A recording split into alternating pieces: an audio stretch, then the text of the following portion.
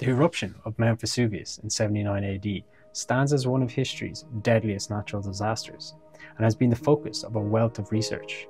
But recent findings has revealed that the case is far from closed.